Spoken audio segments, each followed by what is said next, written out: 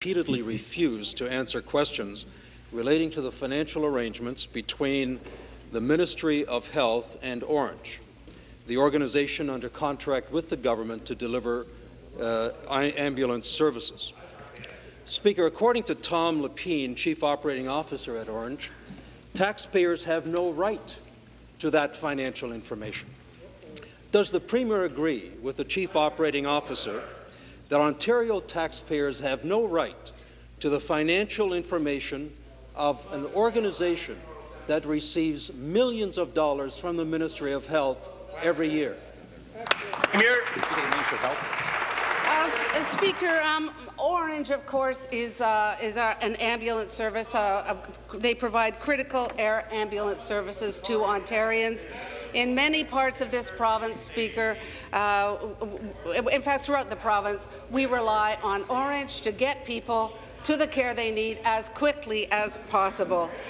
And through ORNGE, we have been able to increase access to emergency medical transportation, especially for Ontarians in northern and remote communities.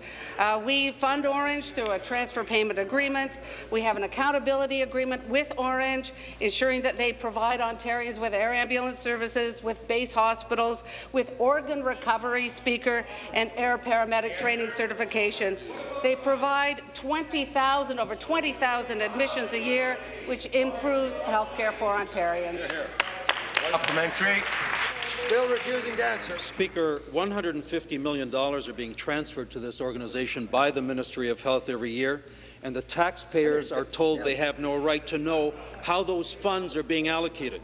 A creature created by the government that claims it is not a government agency, yet has 116 employees on the government's sunshine list. Whoa, whoops. And not a so-called not-for-profit organization that has spawned a number of for-profit entities under its umbrella and refuses to disclose financial information.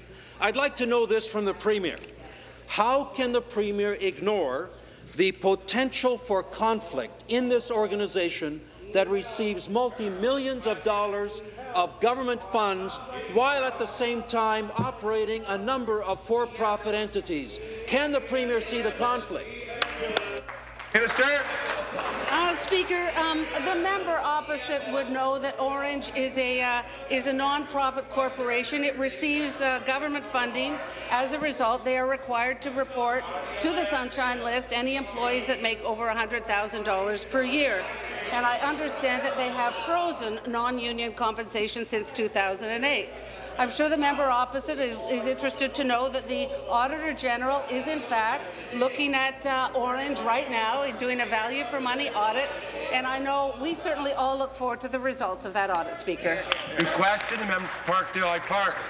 Thank you, Mr. Speaker. My question is also to the Premier. In Ontario today, tenants who pay for their utilities as part of their rent could still have their vital services cut off if the landlord fails to pay.